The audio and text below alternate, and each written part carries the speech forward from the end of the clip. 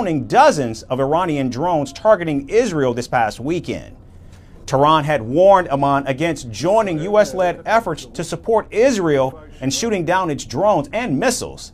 Iran's armed forces said if Jordan intervened during the attack, it would be the next target. Now later, Jordan summoned the Iranian ambassador over that warning, and officials in Amman insist that Jordan's involvement was a matter of self-defense and protecting its sovereignty, saying that their actions were in fact in line with its own security interests. Yesterday, we dealt with some flying objects that entered our airspace and were confronted to prevent them from endangering the safety of our citizens and populated residential areas. The debris fell in multiple areas during that time, without causing any damage or injuries among citizens.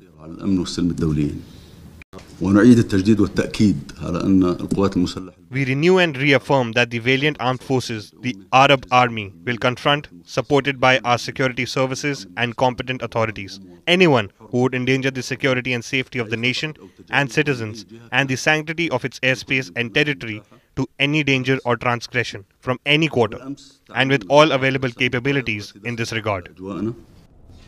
Now, Jordan also said the root cause of the crisis still stems from Israel's treatment of Palestinians and its refusal to accept a two-state solution.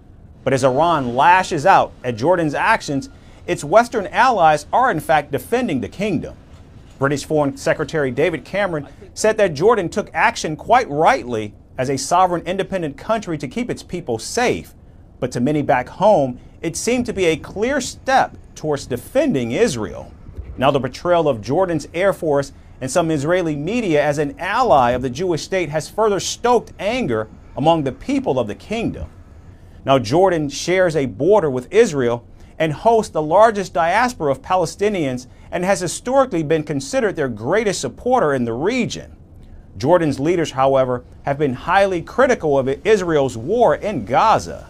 And King Abdullah has even backed efforts to organize aid airdrops inside the Palestinian enclave, and Queen Rania has also delivered multiple speeches and statements in defense of the Palestinians.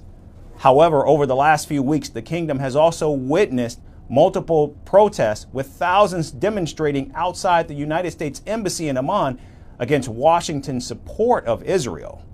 The military intervention over the weekend sparked outrage as images depicting King Abdullah as a traitor wearing the Israeli flag were seen on social media.